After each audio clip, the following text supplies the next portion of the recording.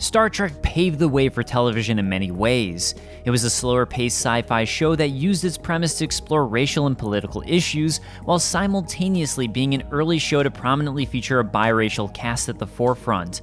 The show was not only ahead of its time in its casting and storylines, but also in the technology presented. In fact, part of the fun I had making this list was realizing how many things I use today that I take for granted, which used to be considered science fiction. From Google Home to Skype, and even this thing right here, all predicted as part of the future in Star Trek. So let's take a look at the 11 times Star Trek predicted the future. In watching Star Trek: The Next Generation, you'll regularly witness characters walking around with pads, or personal computers they'll use by swiping and tapping with their fingers. While this is a common sight today, with touchpads being on things like tablets, phones, and even some personal laptops, while various companies have been trying to create touchscreens, the technology didn't properly exist in the real world when the next generation was being made. Revolutions in touchscreen technology came about with the iPod, iPhone, and eventually iPad, which truly resembled Star Trek's pad. According to illustrator and designer of the pad, Rick Sternbach, I can understand why there's been some hoopla over the comparison to recent computers, particularly the iPad, but I really see the pad as simply an outgrowth of science fiction data displays imagined for decades in literature and on screen. It's pretty common to see characters on the Enterprise flip out a communicator, flip it back, and then go on their way. While this is so normal for us to watch today, that's not really even worth thinking about. This was the realm of science fiction back when Star Trek was created. That's not to say there wasn't anything resembling a cell phone. Ever since the early 1900s, both governments and private companies had tried to create such a wireless technology, typically utilizing radio waves. However, these conversations could be eavesdropped on, similar to listening to any channel on the radio if you know the right frequency. It wasn't until 1973 that the first true mobile phone prototype was unveiled, with 1983 being the year the first commercial analog cell phone was released to the US. Even then, flip phones like this were still a ways away. Yes, I still have my Razr from high school, don't ask me why. Mobile flip phones, just like from Star Trek, were finally released in the 1990s, so it would take 30 years for the science fiction of Star Trek to become reality. It's fairly common to see the crew of the Enterprise interacting with other species via the view screen on the bridge. Not only that, but sometimes on more mobile devices as seen in the original series. However, these were only the realm of science fiction back during the 60s of the original series, and even the late 80s to early 90s of the Next Generation. While there was extremely rudimentary video conferencing as early as in the 1930s, it wasn't until computers of the 1980s that this became a true possibility to the level seen in Star Trek, with the 1990s seeing webcams spreading across universities. With Skype, video communications exploded, and today it's hard to find a large company whose office doesn't include a video conference room. Meanwhile, our phones have FaceTime, making it extremely easy to communicate via video. We truly have a remarkable piece of technology in our pockets at all times.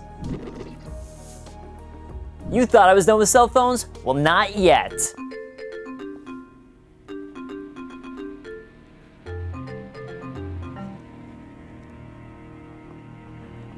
Hello? In the original Star Trek, we regularly see Uhura, the translator and communications officer, using an earpiece that lets her keep track of various communications and potential threats.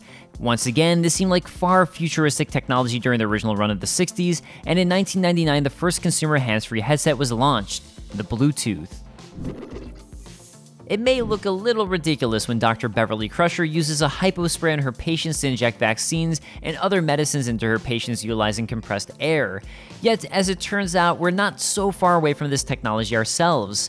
There actually was a similar technology used in real life prior to Star Trek called the jet injector. However, it has its limits and its use has been limited, and nowhere near as widespread as seen in Star Trek. In 2012, MIT announced they'd been working on an improved jet injector, and further improvements to the technology continued to be made. Perhaps we'll soon be living in a future where hypospray devices are commonplace, just like in Star Trek. In the first season of The Next Generation, Beverly Crusher uses an eyepiece to help her treat Worf in the episode Lonely Among Us. While the idea of wearable smart glasses was in the works as early as in the late 90s, still after the 1987 air date of the episode, it wasn't until the 2010s that smart glasses would truly see the light with a Google Glass prototype in 2011. Notably, the technology has seen interest in the healthcare field, with various hospitals interested in the idea of using the technology to help eliminate electronic health recording, which could save on some doctors' workloads, as well as in surgery. The technology is also being used to help treat autism, with the various displays on Google Glass supposed to help people with autism teach themselves better social skills. 1974, David E.H. Jones conceptualizes the idea of 3D printing in New Scientist. 1984, the first 3D printing patent was created by Bill Masters. 1986, the first commercial 3D printer, the SLA-1, was released.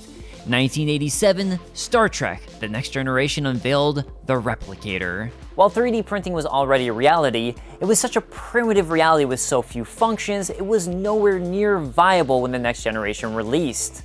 In the Next Generation, the Replicator can essentially 3D print food for the crew to eat. In real life, 3D printing wasn't suitable for much outside of creating three-dimensional prototypes when it was first created in the late 80s and even early 90s. However, fast forward to today, and we've seen vast leaps in 3D printing. With the advent of multi-material printing in 2014, 3D printing is becoming more and more practical.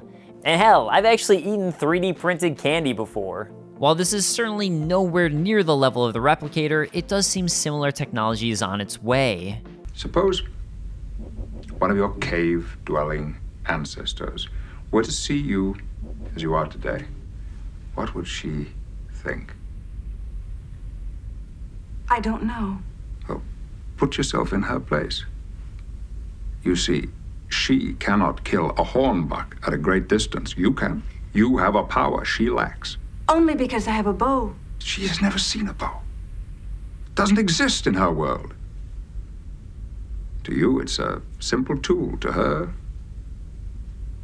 it's magic. Similar to 3D printing, virtual reality isn't at Star Trek levels yet. But when using the HTC Vive, Oculus Rift, or PlayStation VR, it's hard not to think of the next generation's holodeck. The holodeck is generally used for recreation in the next generation, with it simulating various eras from history, or really, whatever the user wants. It seems like it can take on any shape or size once in use, and also simulates virtual people, or NPCs like from a video game. Really, the only difference between the holodeck and modern virtual reality is that in the holodeck, users can freely move around with their own 2 feet in a seemingly limitless space and not need a headset. But outside of that, virtual reality is getting there. Maybe we're not so far off from a holodeck future after all. There's multiple types of tricorders used in Star Trek the original series, with the main ones we see being used for engineering, medical purposes, and a standard one used for general purpose scouting. Specifically though, I'm going to talk about the medical tricorder used by Bones in the original series.